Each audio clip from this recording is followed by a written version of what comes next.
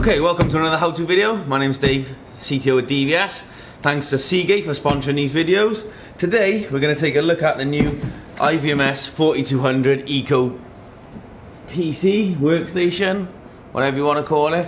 So it's a nice cost-effective way of providing a client PC with Windows 10 IoT installed and IVMS-4200 pre-installed. So let's take it out of the box and take a look. So in the box,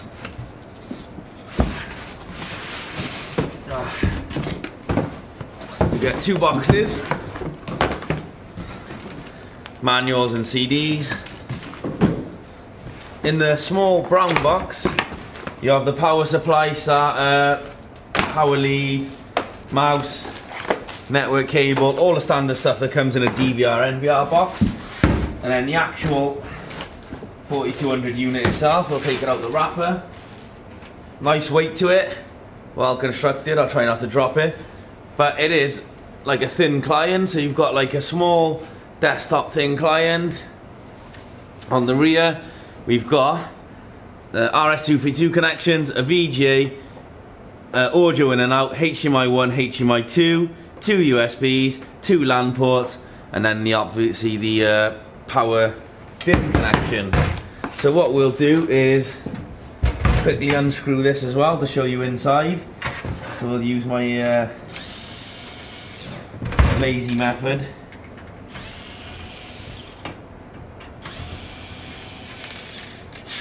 I'll probably lose all of the screws, that's what I normally do.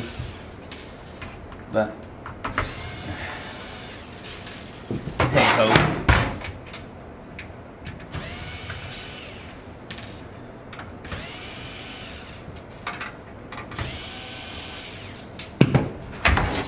So, removing the lid, a nice blank chassis, small PCB with a fan, two fans, one for the CPU, one to draw air into cooler unit, pretty standard stuff. You've got two SATA connections and the power connection, so we can fit a couple of hard drives. So if you want to use the IVMS-4200 software and like you would on a standard PC where you can record or capture snapshots, we'll install a hard drive to do just that.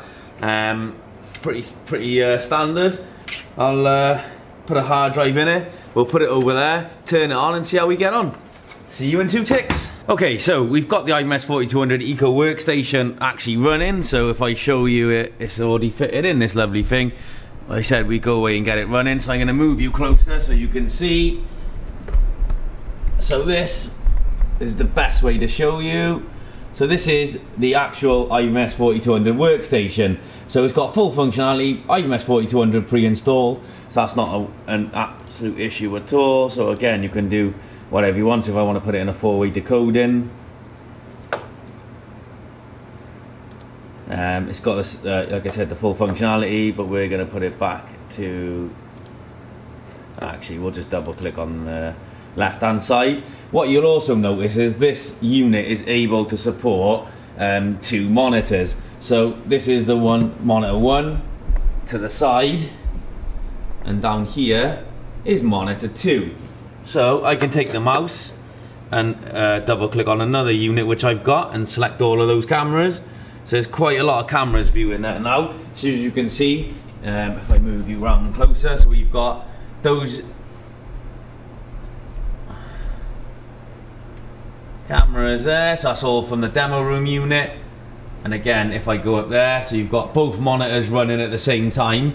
What you will see is the CPU use is running quite high now. So we're decoding 2 iSeries recorders. Most of them are set to H.265 Plus or H.265, H.265 Plus.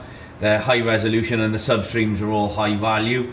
So that will have an impact on the CPU decoding capability. But you can see there, it is actually decoding 2 monitors at the same time.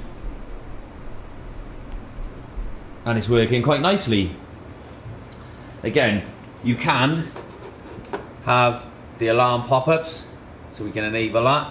And you'll get any alarm pop-ups as they happen. That'll pop up on the screen there. But like always happens when you're filming, when you want something to pop up, it never does pop up. and vice versa, so nothing's going to pop up, I'd imagine, but we will wait for that to see if that will pop up.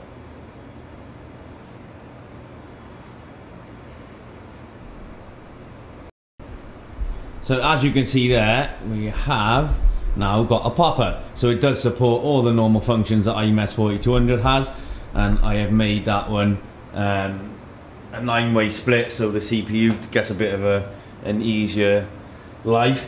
So what I would say is, yes, it's fantastic for the cost. It's pre-installed, nice and thin, already set up, so very simple, but just be mindful of its performance. If you're going to put 64 cameras through it on the screen at the same time, throttle your substream back, or just be sensible and use one monitor, but it does support the two.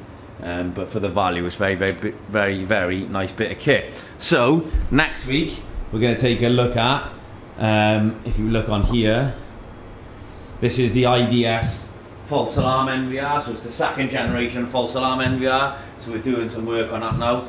We're going to do a video based on that, so the false alarm rejection unit, very good piece of kit. It's a new GPU in there, so keep an eye out for that in the next week or so. And we've got some great tech that we're going to show you in the next week or so. So again, thanks very much for supporting us, liking us, keep commenting, keep sharing, keep subscribing, etc. And we'll see you next week for the next how-to video. Thanks a lot, guys.